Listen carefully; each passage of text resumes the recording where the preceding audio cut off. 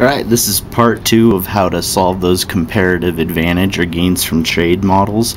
In the first part, we looked at just the PPFs and the charts with the information that was given to you. Now we're going to take that information and calculate the opportunity costs. So it's really easy if you just look at the goods that each country can specialize in. So forget about these middle things and just look at 63 apples, 0 papayas, 21 papayas, 0 apples. And this trick only works if the PPF is linear, but 99% of the time the PPF will be linear in your introductory classes. So get rid of those intermediary steps. And now, to calculate the opportunity cost, what you have to do is start with the line, the opportunity cost,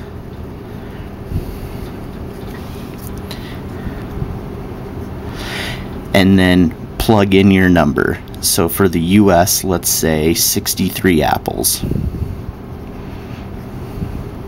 The opportunity cost of 63 apples is 21 papayas. So we have the opportunity cost of 63 apples is 21 papayas. But now we want to find out what the opportunity cost of 1 apple is. So write the same line over again. The opportunity cost of 1 apple. So in order to get this, we need to divide both sides by 63. So it's 21 over 63 papayas.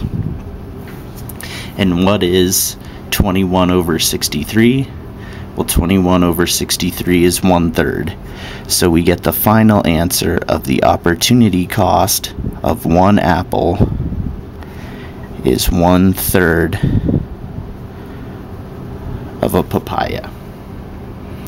So in order to get 1 apple, we have to give up 1/3 of a papaya. Now we can flip it the other way around, and we can start with the OC of 21 papayas equals 63 apples. Do the same process as before, divide both sides by 21, so we get OC of 1 papaya equals 63 over 21 apples, or 3 apples. So the opportunity cost of 1 papaya in the US is 3 apples, and that's a very easy trick to get this done. You can also notice here that the opportunity cost of the related goods are just the inverses of each other. So that's a very handy trick to keep in mind to make sure you did the problems correctly.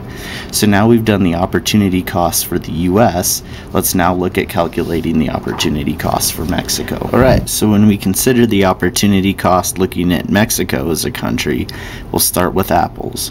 We had 12 apples equals 24 papayas.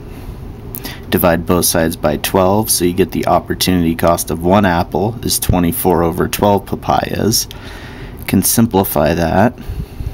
Get the opportunity cost of 1 apple is 2 papayas. Then to just use our trick from before, let's do it the other way.